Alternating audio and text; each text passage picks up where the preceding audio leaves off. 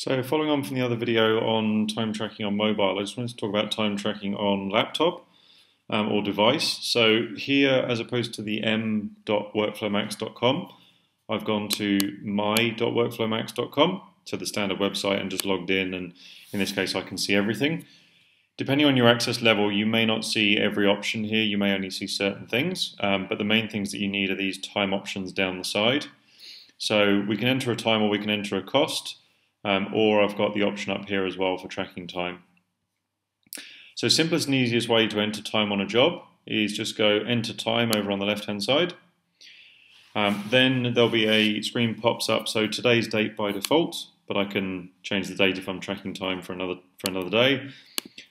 Pick a particular job, and depending on your settings, this might be in client order or it might be in job number order. So I'll pick this particular job for the moment. Then pick the task that you did for this work.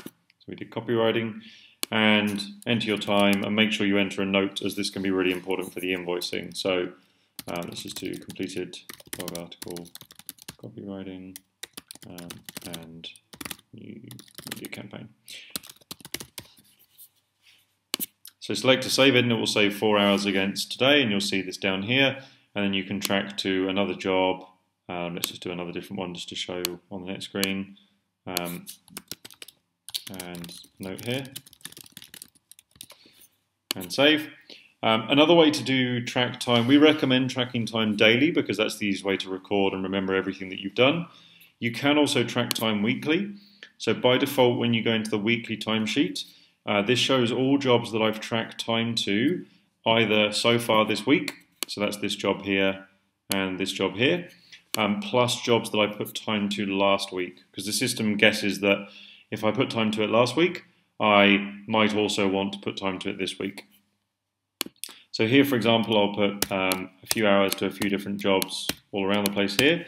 Now you'll notice that some of them are in orange, so if I click on those are the ones that have notes against them. So here I might put information and notes to record. And as soon as I step out of that, then it goes orange to show me that as well.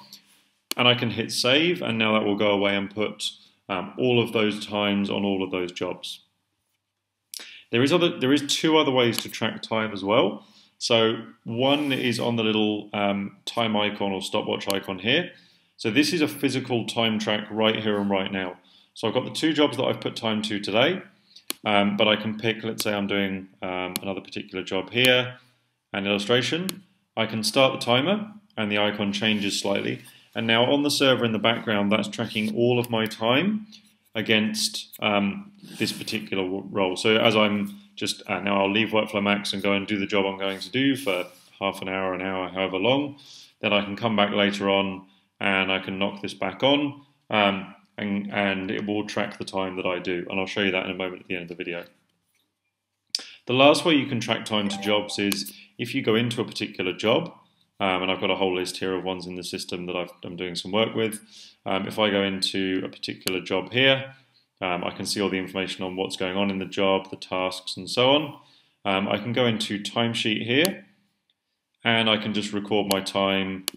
I've got other people because I'm a manager here, and I can record it directly against the task with some more information there. So that's probably the worst, I suppose I would call it, way to do it, because you're going to have to go into every single job individually, which could take quite a bit of time. But if you happen to be in a job because you've looked up some information for it or something similar, and then you want to track your time, just go out and do it straight from there. So if I go back now out to the overview, I'll show you. So if I go into enter time and weekly, you'll notice here that I can submit my timesheet.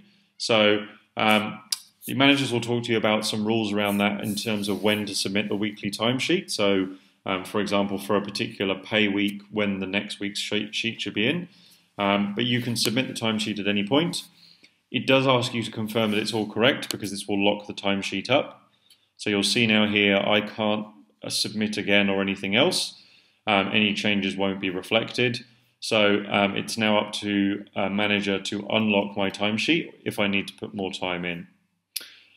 So those are all the different ways to track time. I'll just show you now just quickly if I go back over here, just to show, so you'll spot that this is now showing 2 minutes and it's showing when the timer started. So if I wanted to, I could now stop this timer, and in this case it's put the hour on the job because that's the time that I've got, but that just shows you how you can track that time that way as well. So in summary, the 4 ways of tracking your time are daily, weekly, the time clock up here, or directly onto the job as well. Thanks.